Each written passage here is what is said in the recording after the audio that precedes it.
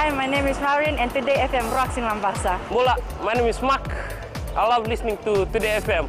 Today FM rocks in Makassi. Hey, Bula from Rocky Rocky. I'm Mentor. I love listening to Today FM because they're playing my hits. Today FM rocks. My name is Enrico. I love listening to Today FM. Today FM rocks in Suva. Hi, I'm Masarika and I'm from Lotoka and I love Today FM. Today FM rocks. Bula, I'm Siva. I'm from Bat. I love listening to Today FM. Today FM rocks. Today's hit music on Today FM. Yanabinaka, Fiji. In this bulletin, house fire claims the life of a 5-year-old. Restrictions on subsidized e-card for students. And demand for luxury housing increases. From the studios of FBC Suva, Edwin Nunn. A couple is mourning the death of their 5-year-old son, who perished in a house fire in Makoi 8 miles Nasinu yesterday morning. It's believed the victim was unable to escape when their 2-bedroom house on Kia Street along the Matanikodavatu Road caught fire at around 10 o'clock. An eyewitness, Sunil Chand, says he called the National Fire Authority when he saw the smoke coming out of the house. He says by the time the firefighters arrived, the fire had spread to the rest of the house. Chand says efforts were made to save the 5-year-old boy. The NFA will work with police to conduct an investigation to determine the cause of the fire. Due to an increase in the abuse of e-transport assistance provided by the government, restrictions will be placed on cards used by students from next year. Education Ministry Permanent Secretary Alison Burchell says restrictions on blue e-cards have already come into effect and is urging students to use a supplementary red-yellow card for travelling during school holidays. She adds changes have also been made to the times when the cards can be used from next year. There will be a restriction on the blue cards for students. So they will be operational between 6:30 in the morning and 9 o'clock in the morning. And then again from 2:30 in the afternoon until 5 p.m. And that would be on weekdays. The Corrections Service Amendment Bill 2019, enacted in Parliament last week, has been welcomed by the Fiji Women's Crisis Centre. The amendment bill states that prisoners for whom non-parole periods are fixed will have to serve the entire term of the non-parole period. Centre Coordinator Shamima Ali says a global research shows it's difficult to change the mindset of convicted rapists. Ali says the research shows most of them are recidivists, which means that they will commit the offence again, and there are some cases in Fiji as well. We have been lobbying very hard for years that, rapists must serve their full sentence, non-parole, men who beat up their wives, who attempt murder on them, attempt rape on women, that they should serve the full sentence. They should face the full brunt of the law, and parole is not for them. The Ministry of Health is expected to receive a batch of 200,000 measles vaccines tomorrow. Minister for Health Dr. Ifiremi Wangainambete says there being 10 confirmed cases of measles, the remaining vaccine stock will be prioritized to those who are at greatest risk of catching and spreading measles. Dr. Wangainambete adds the current vaccines are not available for the public until additional stock arrive. Over 100,000 Fijians received the measles vaccine already. The minister is also advising people to avoid mass gatherings from the Serua to Nosuri corridor, to stay away from Navuni Kambi village and Wainandoi, and also avoid unnecessary visits to Serua and Namosi. The World Health Organization says the outbreak is the world's largest and fastest moving epidemic. The installation of color-coded number plates for taxis in Suva will roll out by mid-2020, says Land Transport Authority's Chief Executive Samuel Simpson. Simpson says they've installed over 100 color-coded plates to taxis in Nandi and Lotoka. He adds a delay must be expected as the authority awaits another phase of the Suva taxi redraw. And you will see different coloured plates for different areas. Well, Suva we will probably leave until later, because in next year we will have another Suva taxi draw, probably sometime within Q1 of 2020. So there's no point in starting Suva until we've actually fulfilled the taxi quota, and that won't be achieved until we have the taxi draw. Fijians are now investing in high-end properties as demand for luxury houses has increased over the years. Properties advertised show rent has skyrocketed due to demand for high-end residences. Kritika Kumar reports. The Real Estate Agents Licensing Board highlights that under the current law, there are no rules in place to control rent or the price of houses on the open market. We'll work out something in terms of the commission that is charged by the real estate agents, which also to some extent inflate the prices of properties.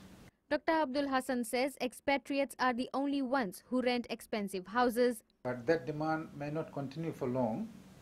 It will be at certain times when the new embassies are established or NGOs are establishing their own office in Fiji, then of course the demand would be there. Local Government and Housing Minister Premila Kumar says consumers in the country have different choices. So there is a demand for high-end property, and we have seen such properties being available in the market. So that's a good sign, and people are willing to spend to rent high-end properties. Meanwhile, the price of renting houses and apartments continues to increase. Kritika Kumar, FBC News. Road contractors are being urged to follow conditions in their contract to avoid delays in roadworks.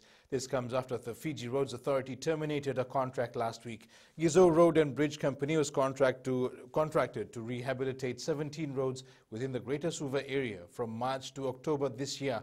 Minister for Infrastructure Chone Usamate highlighted that the company lost its contract because it failed to meet its contractual obligations. Obviously, nobody wants to cancel contracts, but we have to because there's a problem. When there's a problem, you have to fix it. And in this particular case, this is a solution that's been put in place. 20 students graduated from the Navuso Agriculture Training Institute will be able to access savings amounting to $12,000. This has been confirmed by the head of the institute, Uraya Waimbuta, as students have started investing from their first year in school. Waimbuta informed the students that it's vital to use the funds well, despite being a fruit of their hard work and sacrifices. Although putting in money into that bank account is something else, but at least we acknowledge that everybody, every student has a bank account. And in total, the total amount of money that is in the student's bank account for this year total $12,409. And we wish to acknowledge those students that did their very best to plant as much and contribute to their own savings. Coming up, Walda knocks out OTs in 7th round. And Zodiacs ready for Aussie tour.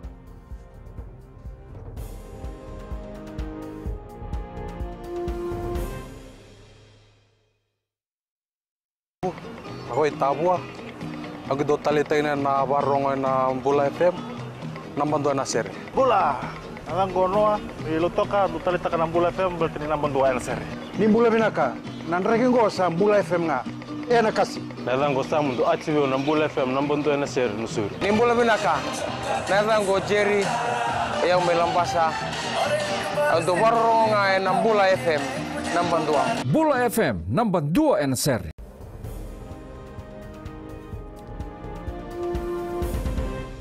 Welcome back. The bronze bomber, Deontay Wilder, has knocked out Luis Ortiz in the 7th round to remain undefeated and retain his WBC heavyweight title. Wilder says Ortiz had him in close encounter with brutal punches, but he rose to the challenge. This is Wilder's 10th consecutive defense of the WBC title. Fiji Badminton is looking to hold more local competitions in an effort to revive the sport. President Barry Whiteside says it's important to run programs now in order to develop young players. Fiji Badminton is targeting hosting rights for the Oceania Badminton Championships, and Whiteside says they already have plans in place. He adds a key challenge for them will be securing funding. We're looking in 2 years' time. We've had a good chat with Badminton Oceania, and we're hopeful that we can host the Oceania event in 2 years' time. Flying Fijian Loktevita Ratuva was red-carded for a shoulder charge during a ruck on Toulon flanker Mamuka Gordoze as Toulon defeated Scarlet 17-16 in the European Challenge Cup. The Zodiac men's and women's under-19 basketball teams have been preparing for their international tour for the past 5 months. The side will travel to Australia for the first time in January to compete against open-graded clubs. Savewanga with the story. Leading the charge for the under-19 Zodiac's men's basketball team, Captain Rusate Katunitambua says this is a special moment for him. It's a special moment, but it's just the leading part. Just have to set an example. It will be hard out there, but then we'll be up for the challenge. Katunitambua says the challenge in Australia will vary, but the team is on a mission. Oh, definitely the skill and the height, but our main aim is just to, most of us want to get scouted or get a scholarship from there. So just to show our best and hopefully get scouted. Girls team captain Estelle Kenamoli says maintaining fitness throughout the festive season is important. Preparations are going well. We have trainings in the morning and evening. Training is tough because it's just November, so we're still working on our fitness and all. But so far it's so good. The side will depart Fiji early next year with hopes to secure basketball scholarships and contracts in Australia. Savewanga, FBC Sports.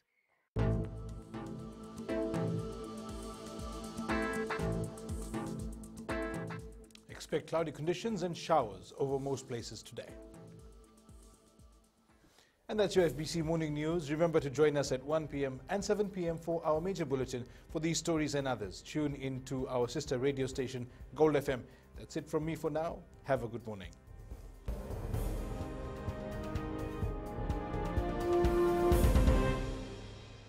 My name is Neha and I'm from Karavi, and Mirchi FM it's hot. हम आंचल है नसोरी से मिर्ची FM बहुत जुलूम. Hi, हम शारा प्रकाश बात करता है और तावा में मिर्ची एफएम सब concern and Mirchi FM it's hot. Hi, my name is Prashant. I live in Suva. I love Mirchi FM because Mirchi FM it's hot. Hi, I'm Shane. I love listening Mirchi FM because it's awesome and it's hot. Hi, I'm Rachel. And I'm Shavi. We love listening to Mirchi FM in Lambasa. Mirchi FM, it's hot.